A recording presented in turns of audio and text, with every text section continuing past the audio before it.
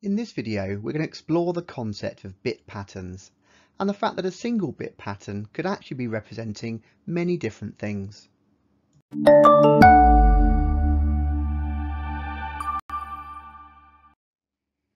So we live in an analogue world.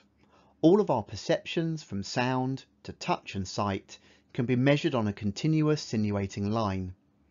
Take this simple example of turning a light on and off again. To us, it might appear that the light immediately changes from one state to another.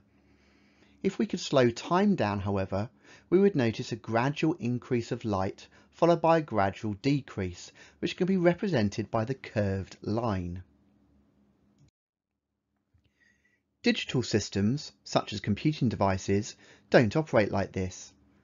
In our digital representation, this light exists in one of two binary states, either on or off, and it switches instantly between them, as shown here. So let's remind ourselves what binary is. A binary digit, or bit, is a 0 or a 1.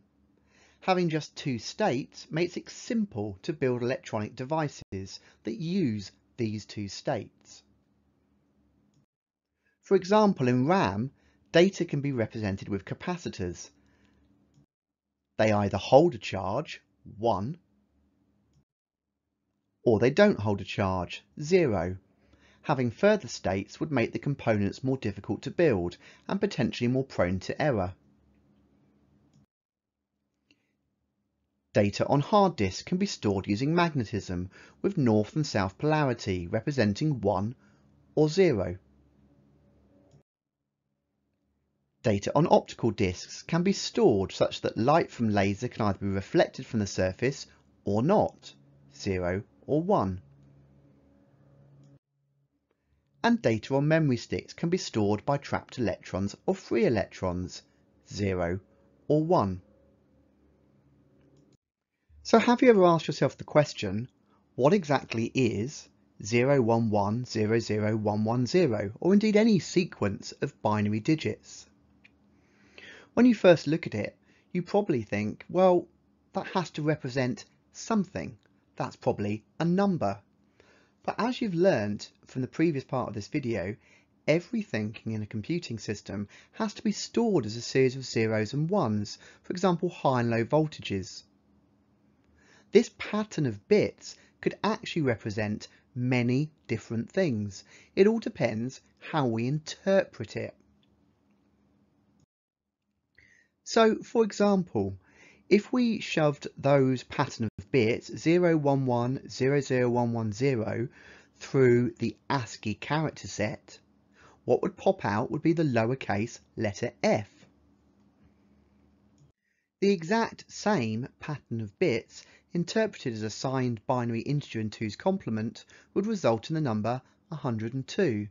Now, you don't need to understand at GCSE what a signed binary integer in 2's complement is. The point here is exactly the same pattern of bits could be interpreted as an F or the number 102. And indeed, this same bit pattern could be interpreted in many different ways and could represent many different things. If this was a black and white image which was using 1 bit to store each pixel, then this sequence of bits would represent 8 black or white pixels. If this was a 24-bit colour image, then this bit pattern could represent the value for the red, blue or green element of a single pixel.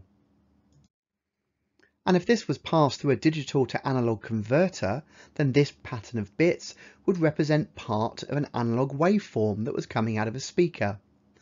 The point here is that there is no way of knowing what a particular pattern of bits actually represents until you know how to interpret that data.